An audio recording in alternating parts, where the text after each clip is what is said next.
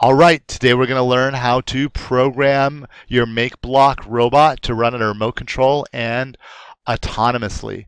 So the first thing you need to do is make sure you have the correct program up. After you've downloaded the Makeblock libraries and examples, they would be under Examples, Makeblock, and you choose Robot Starter Kit and something called Dual Mode Starter. So dual mode starter, and it explains it in here in the description, is a way you can use the remote control on your Makeblock to control the robot. But you can also press a secret button on the remote. In this case, it's either button A or the test button, depending on what type of remote you have. When you press button A or the test button, then it automatically changes to autonomous control, where you get to program it. So let me show you the code, which you should not be changing at all, and then later the code you're going to be editing. So the setup, don't change any of the setup.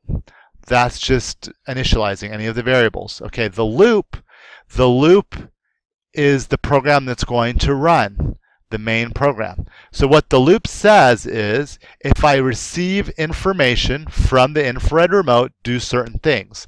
If I press different buttons, 1 through 9, that changes the speed that the robot goes while I'm using the infrared.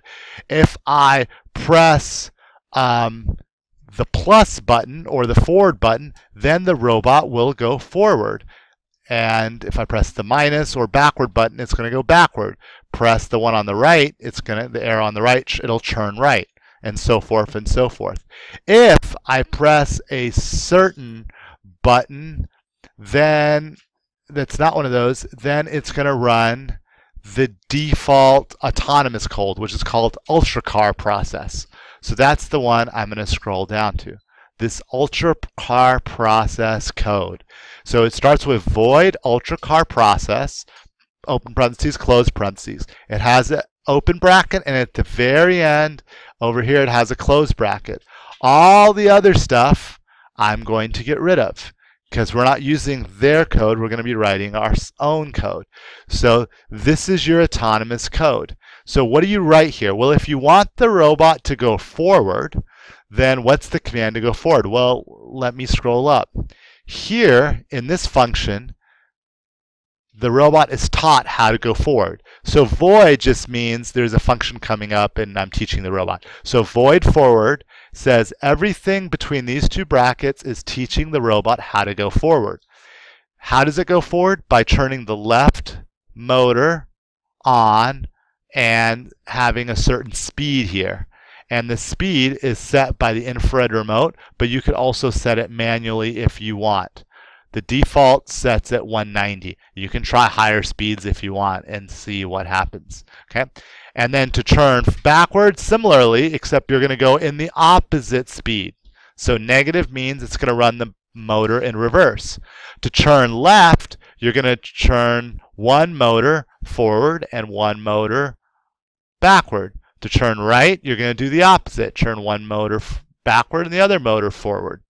And then to stop, you send 0 to both motors, and that sets their speed to 0, and that stops them.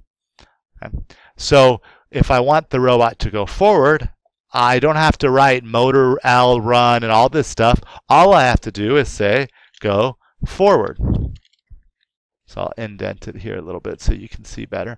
And then make sure you also always put open parentheses, close parentheses, and semicolon. So this command will make the robot go forward. If I want it to go backward, I could type in backward, but you would think this will cause the motor to go forward and then backward, or the car to go forward and then backward. The problem is you're going forward for a millionth of a second, then you're going backward for a millionth of a second. And then you're repeating that. So that doesn't really help you. You want to make sure before you go forward or before you go backward, you wait. And the way to wait is to do delay.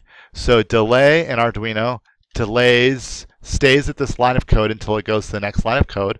So it's delay in milliseconds. So if I want it to go forward for 1 second, I would go delay 1,000. Then I would go backward. Then I would delay 1,000 again, wait another second, and then I could stop. Make sure to always put the parentheses and the semicolon. So now the code will go, the robot will go forward, wait for a second, go backward, wait for a second, and then stop. And that is how you get your robot to run both autonomously and with remote control, all in the same line of code.